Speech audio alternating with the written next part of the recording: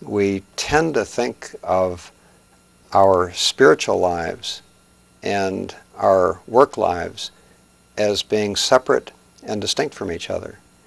And you actually helped me in the book that you wrote almost 20 years ago to see that the dichotomy between that concept of secular and sacred had roots that went way back in Greek philosophy, almost 1,000 years before Christ.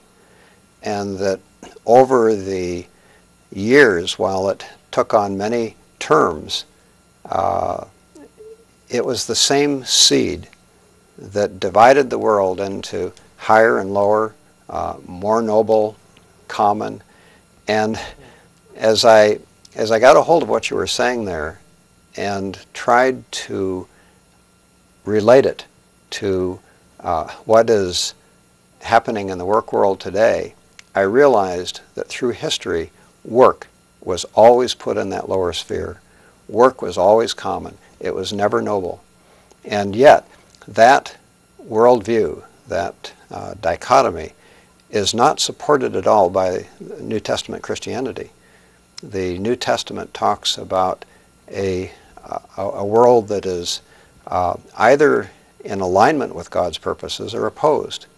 And certainly work falls into that category. We know from some of the scandals in the work world that we've been reading about that you can take something that's good and you can pervert it.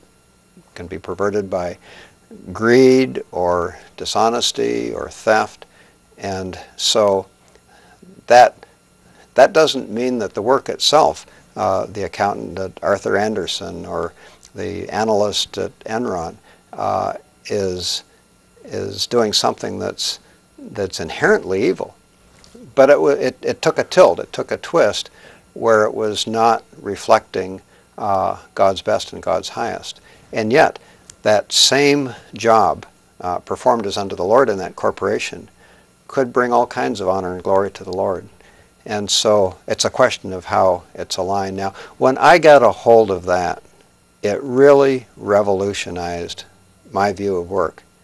I was not required to think in terms of my work being a second-class endeavor, but I could see it as something that I could give myself to with the same enthusiasm as if I were going into the world of missions or church, more direct forms of church work. It really had every element of being a calling.